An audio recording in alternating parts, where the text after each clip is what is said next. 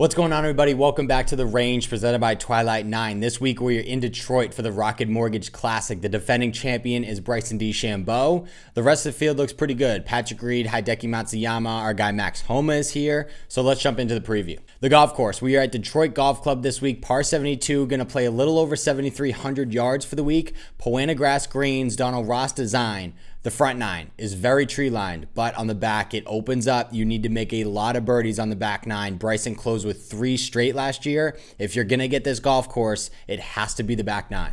Some key stats. So driving distance wise, we've seen Bryson DeChambeau win and we've seen Nate Lashley win. It doesn't really play to a certain type of player when it comes to driving distance, but when the winning score is going to be 19 to 25 under maybe even this season, you need to make a lot of birdies. So putting and approach play is going to be huge. Your putter needs to be hot this week. So hopefully we can target some guys that had a hot putter at the Travelers, and hopefully that momentum carries forward to this week. Our first bet is going to be one of those guys, Mr. Kevin Kisner. He had a weird week in Connecticut, but he did end with a final round 63 and in a tie for 5th. Last season on tour at this event, Kiz finished solo 3rd behind Bryson DeChambeau and Matthew Wolff.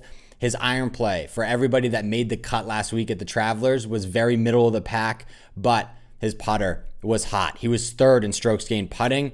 He hits a lot of fairways, which helps anywhere you play golf. He's 18th on tour this season. So with a hot putter, I think he can contend again this year. So we're going to take Kevin Kisner for a top 20 at plus 135. A name you probably didn't expect to see on the card this week, and that is Mark Hubbard. He missed 4 straight cuts from the RBC Heritage to the Wells Fargo, but since then has made 5 straight. His best finish of all those cuts made came last week at the Travelers with the T13.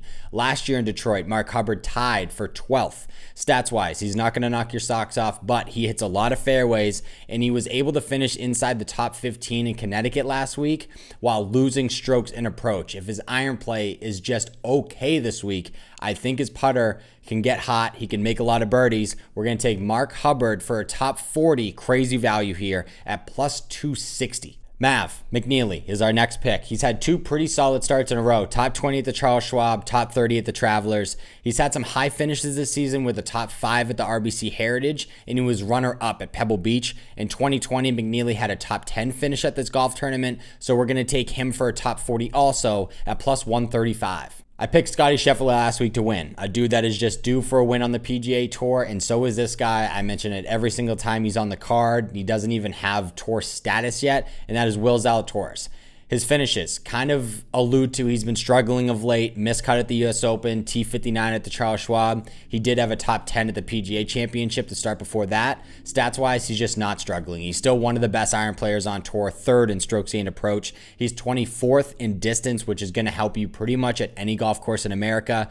The only thing, his putter stinks. It stinks out loud. Though he did top 10 at Kiowa while losing strokes with the putter, so sometimes he just doesn't need it. He's going to have to be a little bit better with the putter this week to make enough birdies to contend, but we're going to take Will Zalatoris for a top 10 at plus 200. Doc Redman is the last one. He is going to be a guy to watch this week. He's made 6 of 7 cuts and just finished T2 at the Palmetto Championship. His stroke gain numbers over his last 24 rounds look very, very good across the board. In 2020, he was T21 here, and in 2019, he shot 62 on Monday to qualify for the golf tournament, then shot 68, 67, 67, 67 to finish 2nd behind Nate Lashley.